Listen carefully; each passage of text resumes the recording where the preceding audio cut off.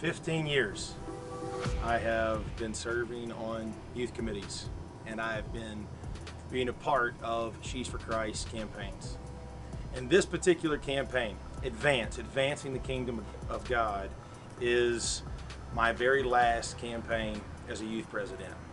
And so today, I was talking with some of our youth committee members, and again last week actually I was talking to youth committee members, and I just put out to them, why not do something crazy?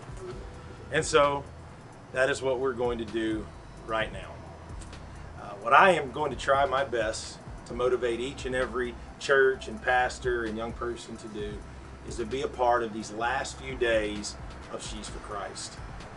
Next week is going to be our Blitz, SFC Blitz.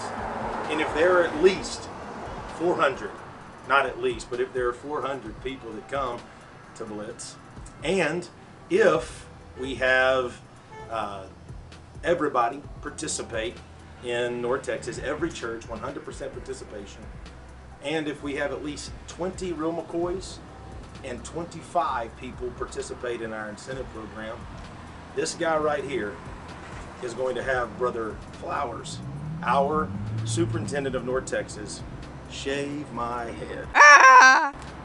What in the world? Well, today in talking with our youth committee, they wanted to up the ante a little bit, and they said this. They said if we reach our goal and surpass it by 10%, which would be $220,000. I hadn't even heard of this, and I guess I did after it was given to me, but they said, would you shave your head and do a monk cut? And so what that actually is there will be a string of hair right around here and no hair on top. Well, this is all fun and wonderful, but you know when this would take place? This would take place right before General Conference.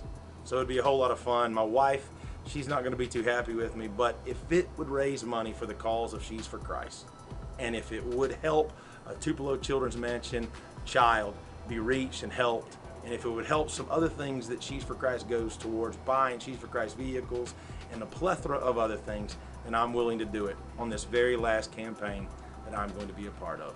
I love you, North Texas, and let's do this. Let's reach these goals, and why not? Let's shave this head.